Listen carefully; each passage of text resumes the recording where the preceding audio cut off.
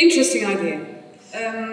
Yes, to do something jointly. I already suggested something like that at the end of my talk. It does, however, assume quite a lot of coordinated work. And I'm not sure how that is going to be done and by whom. I think most of all, I mean, it would ask from experts in the country. But for most countries, if you want to influence the European Commission in their work programs, you have an expert and you have a program committee member. So I would assume that the experts are maybe here in the room, or at least you know who the experts are. So they would have to come together and agree on something. They would have to instruct their work program committee members, and they would have to push it into programs. So that would be the road to go. And at least someone or a group of people has got to step up and say, okay, we are going to coordinate that. And most of the time that's not going to be one research council in a country, but it has to come from bottom up, I suppose. So that will be my first reaction. Bottom up? Okay. Yes? Yeah, well, I once showed, just, I don't know, 30 minutes ago, I showed a slide where there was actually one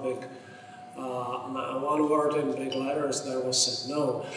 So I would like to, if I have the option, the possibility, which I don't have now, I would like to present you with another slide, which would answer the question, which you see, should we consider a joint program between EC and member states or regions on multilingualism? And I would write in letters which would be even bigger, yes! Because I think multilingualism is the crucial issue of Europe. If we don't understand each other, then we probably cannot live with each other in, well, I wouldn't say in peace, but quietly. So this is something which we really have to think about, but I think it should not be limited to language technologies only, or the language technologies should be understood very loosely. It should not be only things like machine translation, but also things like learning languages or whatever. So my answer to this question is a big yes. Thank you. Okay, who else?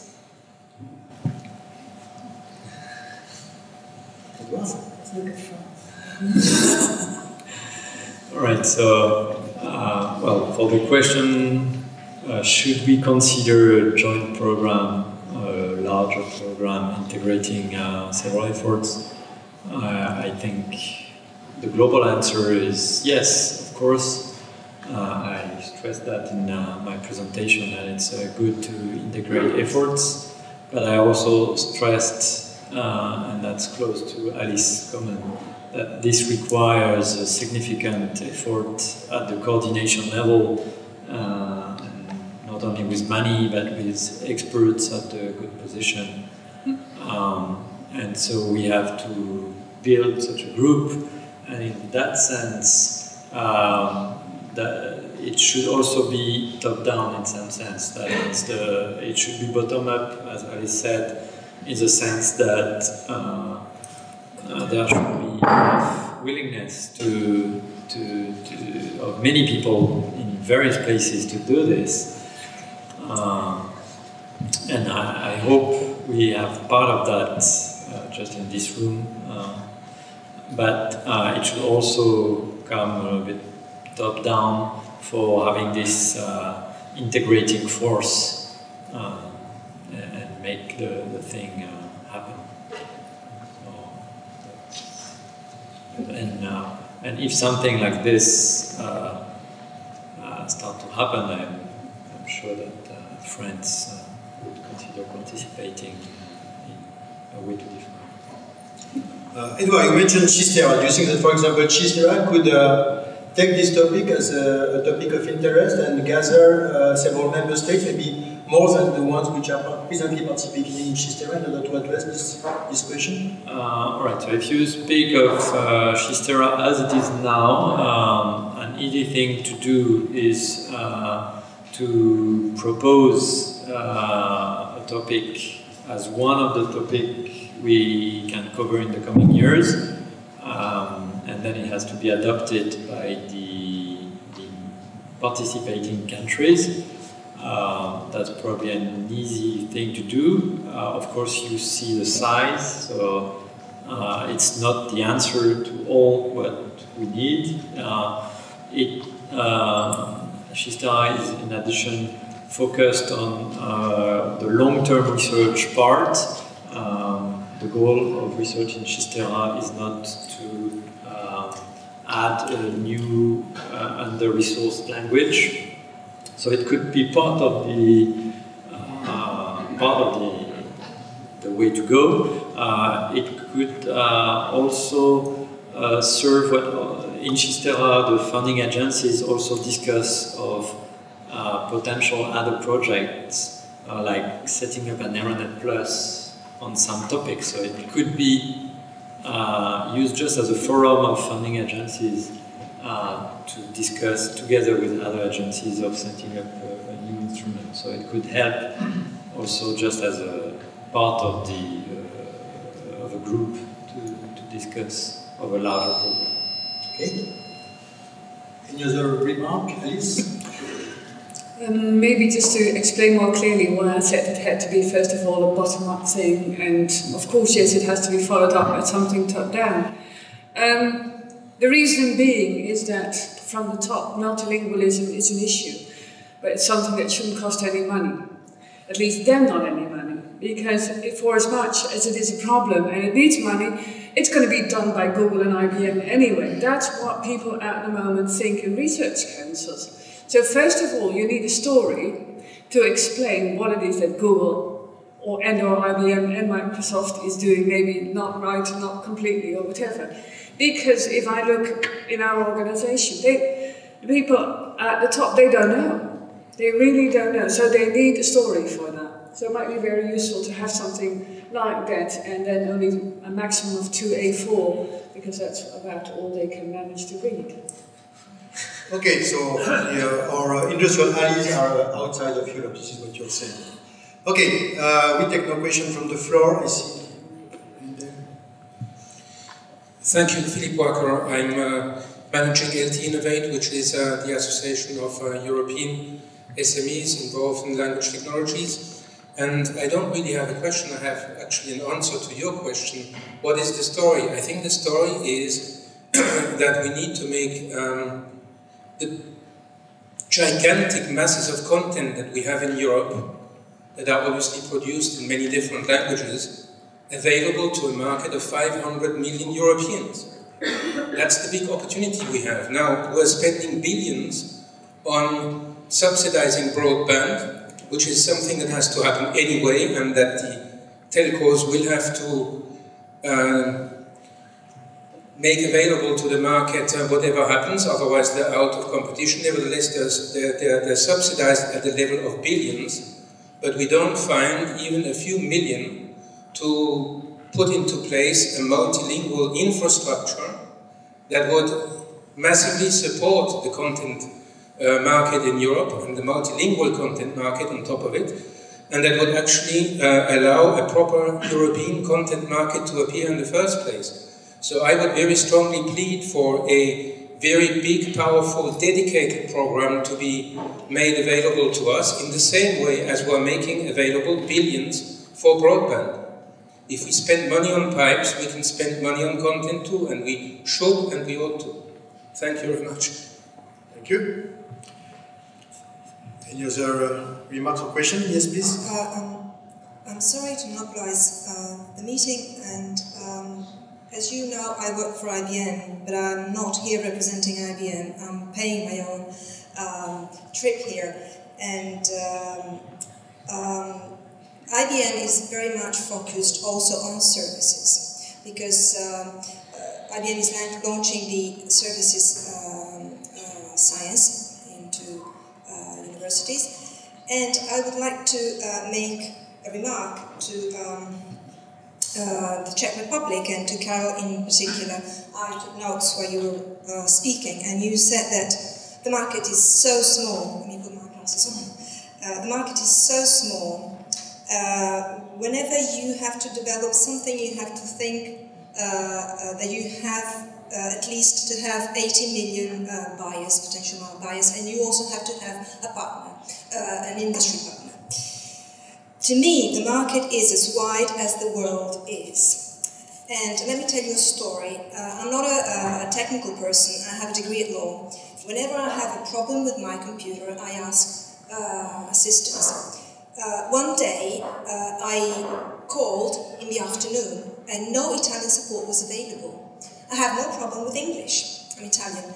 So I said, oh, that's okay. I'll do this in English. I realized that the support they were giving me is far much better in English than in Italian. So, to reply to your good point, and also to reply to your point on how to address less resourced and weakly fragmentary supported languages, the point from my perspective is not the language, because the language is the medium, and let me write my notes.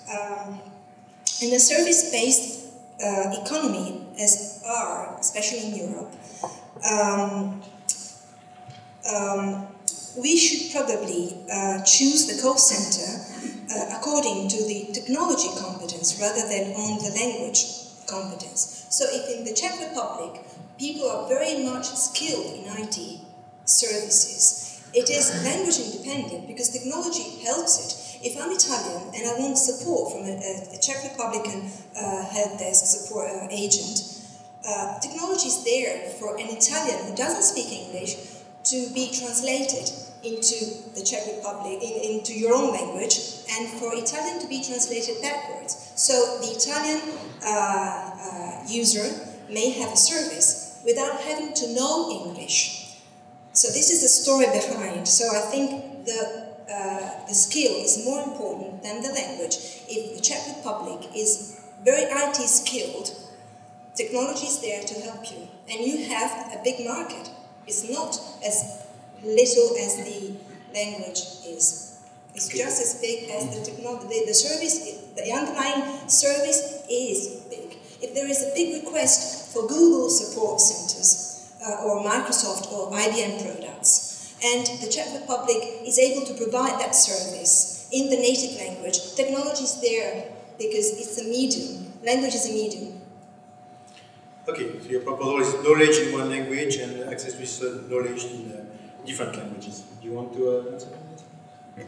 Well, I would say that you're probably right, that if you think in an abstract level over the technologies, that you're definitely right. But for example, if you develop something like a grammar checker for Czech, so which tells you whether this comma should or should not be put into the sentence, just punctuation, I wonder whether it helps you in your Italian.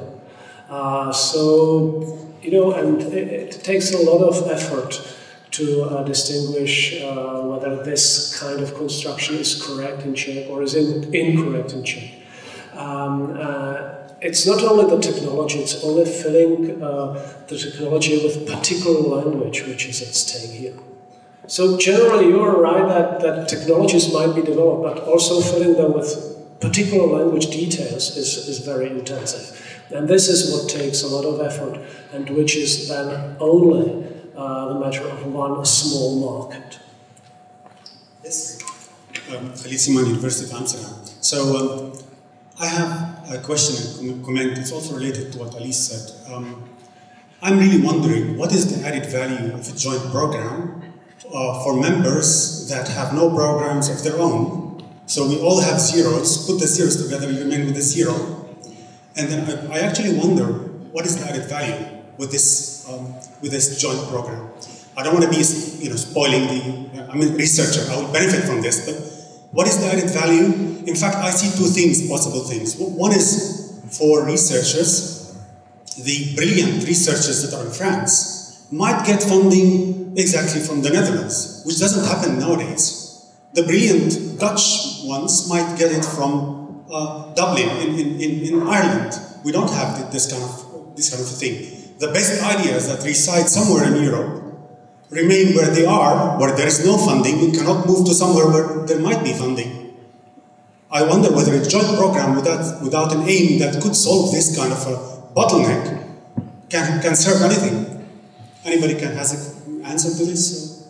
Well, I will let the panel answer, but I mean, first it's a joint program with an aim, not without an aim. So if we have a program, it's to do something together. I mean, what the situation now, for example, Edouard Geoffrois mentioned the Quero program we have in France. 200 million euro budget, 100 million euro public funding. They have something similar in Germany, Theseus, 200 million euro budget, going in parallel, okay? And then the Commission spent 150 million on language technology.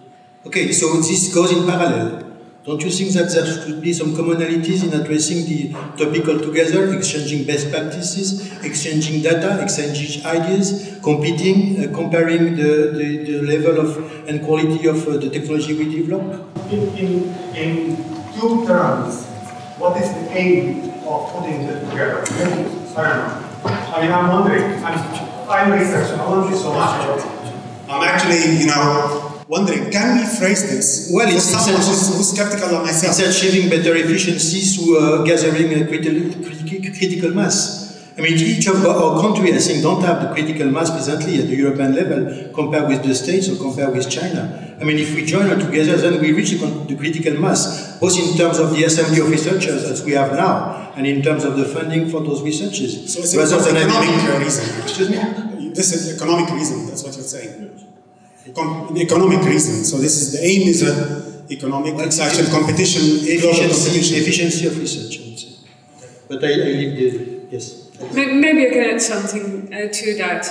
The main reason why governments and research councils like participating in these kinds of joint research programs is, for one, it's external justification that they're choosing the right topic, and they really need that. Secondly, it's a possibility to have more national researchers and to exit researchers funded, because actually there's top-up funding. If you look at the joint research programs and the Euronet Pluses, you get at the moment 73% top-up from the Commission, and it looks like it's going up to 50%. So it's just a big carrot. They can get more funding. It's money. So it's money and external justification. Slightly more than 2 words, but that's what it is. Also, another factor is also having people working together to avoid duplication. In that particular case, because in our domain, it's quite easy to have varied research, research in various places which ignore each other, and putting them in a more coordinated fashion allows to map better what's going on and have the researchers working on the same topic get exposed to each other, compare to each other, evaluate on a comparative way, share corpora. Just for example, Joseph mentioned the Quero program. There is a clause in the consortium agreement which says that even if a corpus cannot be disclosed very widely, it should be put at the disposal of another partner if it's useful for that partner in the framework of the program. So that's a way that creates a circle within you can share data more easily than outside. That's also so that there are plenty of examples showing that coordinating, especially in our domain, is important. It's different in physics, for example, or biology, where you just have your equipment, you publish in a conference, you discuss with people in conferences, and they can reproduce, even if in a different place, in a different lab, they can reproduce its exact measurement. The physical quantities are the same. In our place, it's all about information, and so if we don't share this information, which is our raw material, we lose many things. So I don't know if this answers. Okay, so sharing the investment. Hans, and maybe the last comment. Yes, I would also not be so much worried about adding up zeros, because most countries that don't have a program right now nevertheless have funding. It's simply not united behind a certain program. Yeah, so the topic may be recognized, but there's no dedicated budget to exactly that field, but there are many projects funded, and some coordination across boundaries, across different countries may, on the one hand, raise attention, raise volume, and raise coordination. So that I can see. I have my question. In Claren, the flexibility helped coming from a small group to a larger group in several steps. So you had maybe 4 countries that in the beginning met, and then you go up to 9, and you already take the next step, and so on. So my question would be to people like Joseph and Alice and others who have looked at the 185 instrument. What is the minimum level you think is necessary to make it in? Probably it cannot be just a few big countries, it cannot just be a few small countries, it cannot just be 3 countries. So what do you think, if we really wanted to approach this, yeah, what should we go for? What do you think is the minimum, so that we get an idea of the scope? Yeah? What do we need to organize within 1 or 2 years? How many countries of what size at least we need to bring together? Okay, so I can... Well, but I mean, it's difficult to guess. What I can say is that when I was at the Ministry of Research in France back in 2005, so I gathered interest from several European countries on language technologies, and at that time 12 countries responded positively, saying that they wanted to join this initiative. So I believe almost half of the European countries at that time, with the financial environment of that time, were ready to join efforts on language technologies.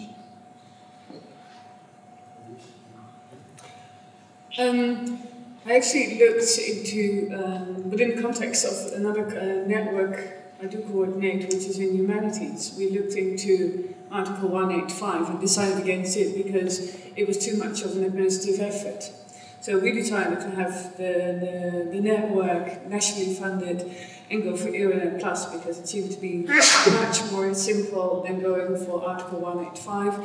And I was also warned by my own colleagues in the building who did the EDCTP, I think it is, it's too many characters, and who were actually dying in administration. So that's why I'm rather hesitant still about it. On the other hand, there is a promise that it's all going to be more simple administratively. And then again, I have to say, on the other hand, I'm now doing my second IRNet Plus, and even though for the second one they also promised administrative simplification, I can tell you that they did, but it simplified things for the Commission and not for the applicants.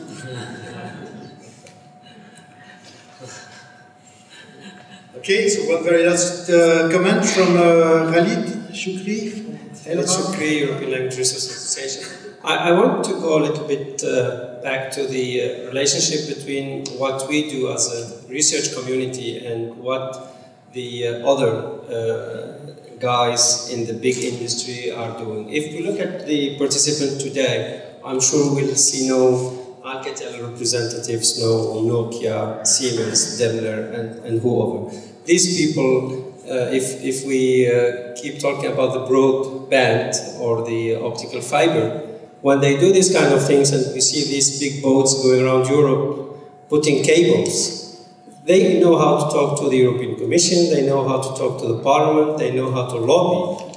And this is a stage that we're missing. We're still talking about research. We try from time to time to get the research lobbying for budget in the Commission or the national bodies and the like, without this missing piece of the puzzle, which is the big industries. Today, I guess the biggest company in our area is maybe 100 people or 200, while the people talking to the members of the parliament are maybe 50,000 employees companies. So that's a missing piece. And we are still talking about, I want to improve the performance of my speech recognizer, of my machine translation, and this is exactly what the European Commission or the members of the Parliament cannot understand.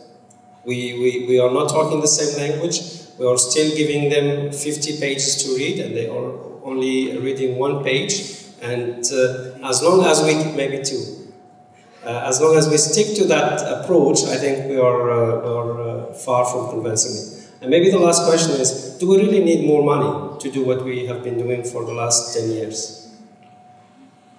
Okay, I can try to answer if you want to go to coffee. So on the fact that you say we want to improve and politicians don't care about this, I just would like to remind you that Thibaut Kleiner on his opening says that we should conduct evaluation just like NIST does it in the States. So it seems that they have interest now in quantitative and objective evaluation. On the fact that we have this problem with large companies, I perfectly agree with you. I mean, we don't have the same champions. But if we don't have here Nokia or Siemens, but at least we have IBM. You say you're from IBM, so I'm very glad that IBM is here. Thank you. Okay, and which was your last point? On how do we need more funding? Okay, so more funding, I would say yes. Okay, thanks for listening.